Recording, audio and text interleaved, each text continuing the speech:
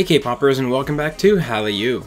Today's deep dive is going to be a ton of fun. If you're a regular watcher, you'll know I often do deep dives on K-pop for a specific year, like 2015, 2018, or most recently 2020. But this time we're throwing back to 2009, a legendary year in K-pop where so many iconic groups got their start.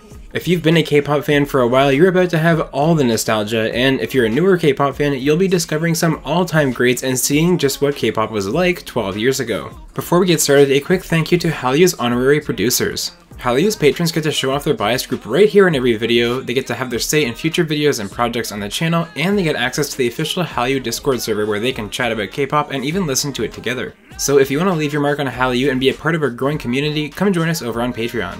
Alright, now let's hop into our time machines and go back to January 2009 so we can experience the epic year of K-pop releases.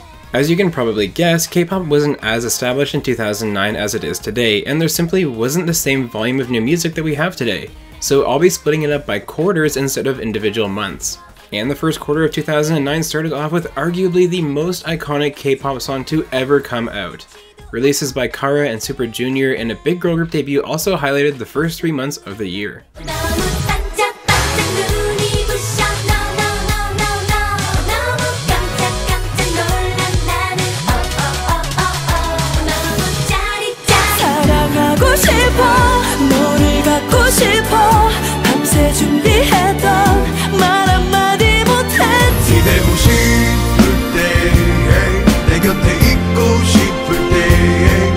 옆에 있어주지 못해 그대 힘들었나요?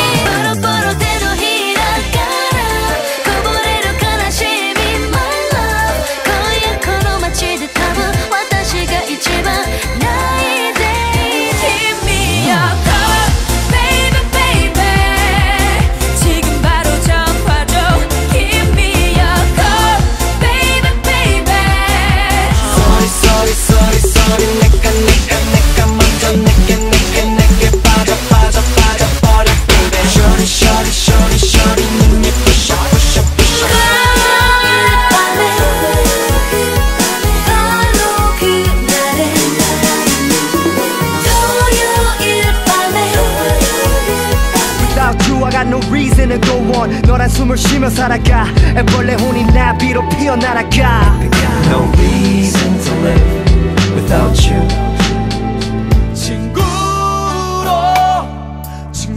지내야 한다는 이유로 목까지 차올랐던. Things started to really pick up in April with more great releases and 2 more girl group debuts that would both become legends in their own right.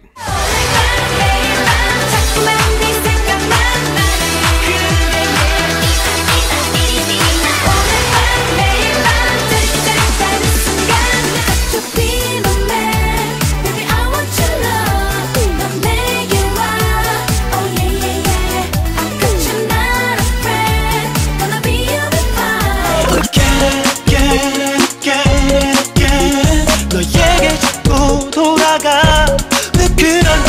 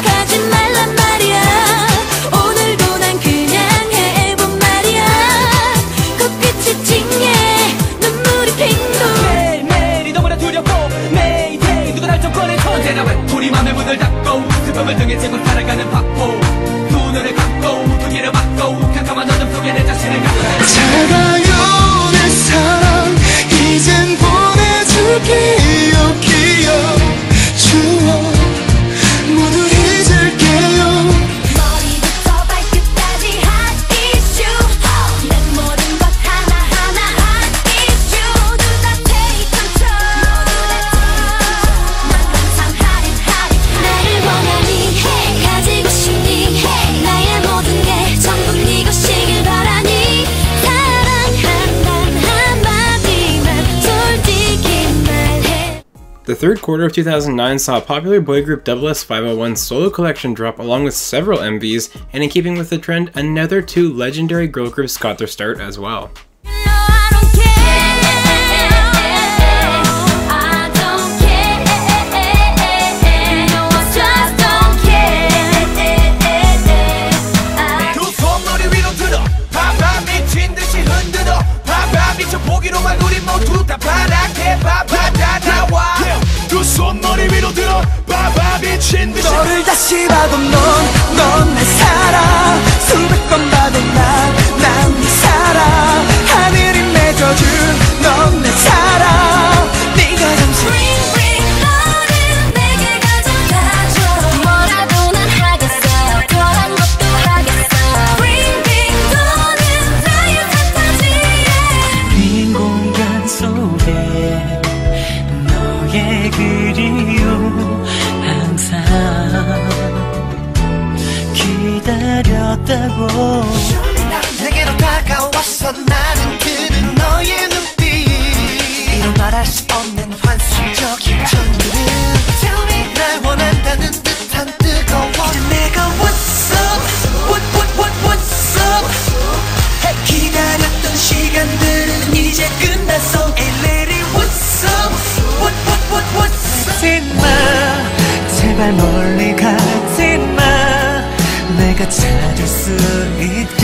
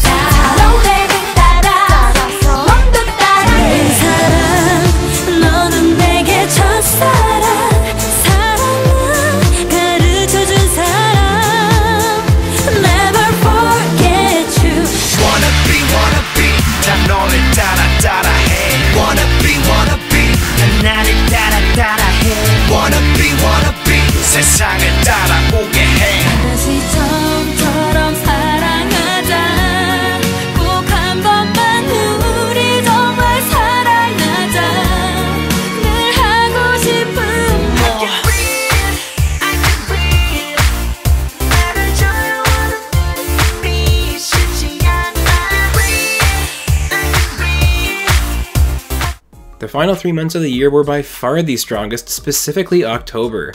4 groups debuted in the span of 3 days, and we got more music from G-Dragon, 4 Minute, T-ara, and many other legendary artists. 해가는 뜨거운데 네 마음은 얼어있네 누구의 잘못인지 사랑하긴 하는데 baby 하지만 다시 한번 돌아봐 이렇게 보낼 수 없는데 Never say goodbye You make me cry 나를 더 두근두근 뛰게 만들어봐 저기 저 남자들이 보이질 않나봐 모두 날 가지려고 기다리지 Oh yeah, oh yeah, oh yeah, yeah, yeah Oh yeah, oh yeah, oh yeah, yeah, yeah 나를 보면 미소짓는 그 얼굴은 사랑해 I want you back, yeah, yeah You back 차가웠던 날 이기적인 날 껴줘서 고마워 I wanna 우리 생각해도 말도 안 돼 bad girl 자꾸만 네 생각이 미쳐 bad girl 떠나지 말라고 내게 소리쳤고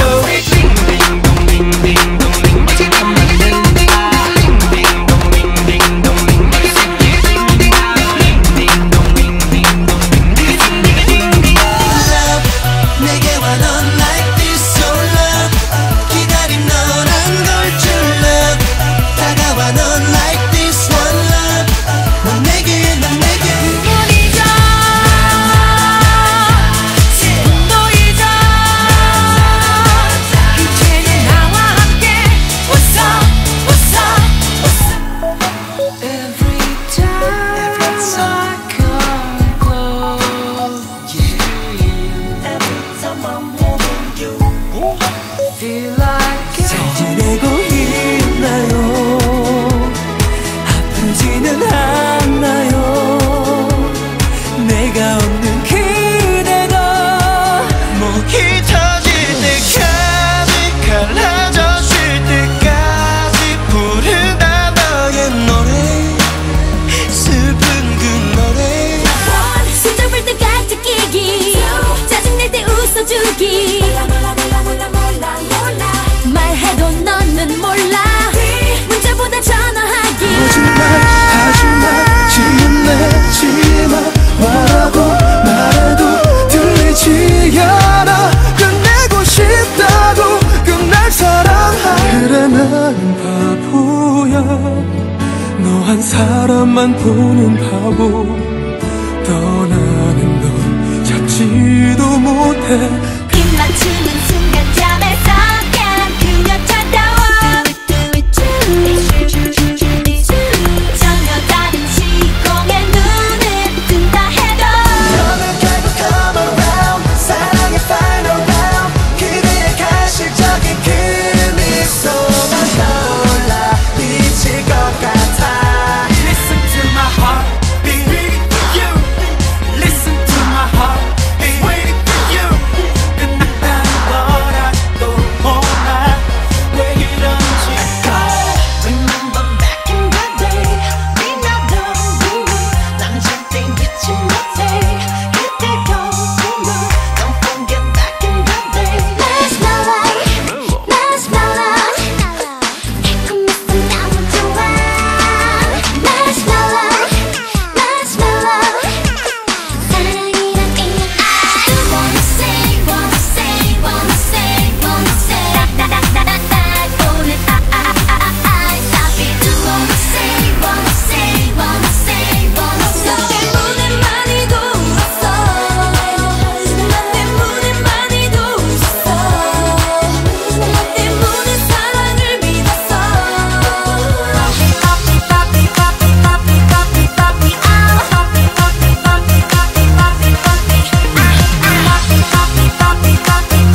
그대 날 기쁘게 해요 그대 내리는 길게 해요 저처럼 메모리 따위 맘모를 때려 아예 나의 도끼 모두부터 잊히면서도 I love you baby